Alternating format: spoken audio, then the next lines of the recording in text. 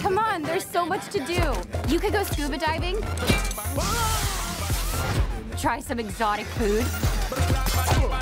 Or just enjoy the view. Okay, Dad, thank you. The monsters set sail on this fantastic cruise thinking everything's going to be so fun and relaxing. But the captain of the ship, Captain Erica, actually has another agenda. Ahoy there!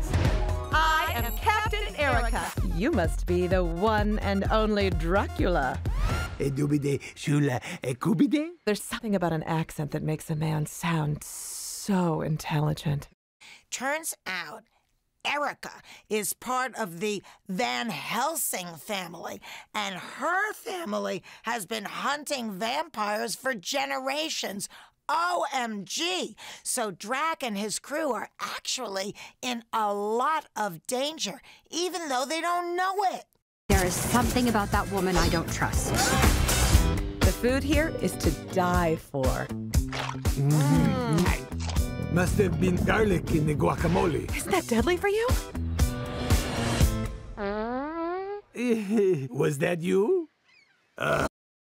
With the monsters leaving the hotel, we get to see a lot more of the monster world in Hotel Transylvania 3.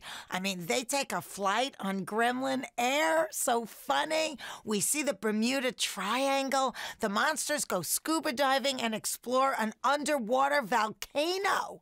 So the scope is really opened up in this one, and you get to see a lot more of the monster world. Oh no, Blobby's gonna puke.